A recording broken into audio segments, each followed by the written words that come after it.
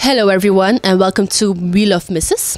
Next to me is one of the first finalists for the new pageant of Miss Obaasima. Good day, Akua. How are you? I'm fine, thank you. Can you introduce yourself to us, please? Yes, my name is Acheampongmaa. I'm 18 years old. I live in Ghent and I study tourism in Ghent. I have one brother, and so this works for me. So this is a new pageant. It is its first edition. How was it for you so far?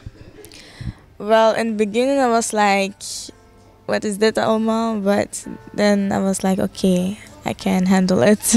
So you're having fun, right? Yes. Why did you sign up for this pageant?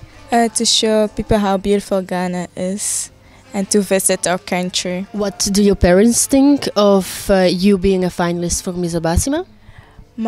In the beginning, my mom was like, "No, you don't have to do that." But then she was like, "Okay, Ikea, if you want to do it, you can do it."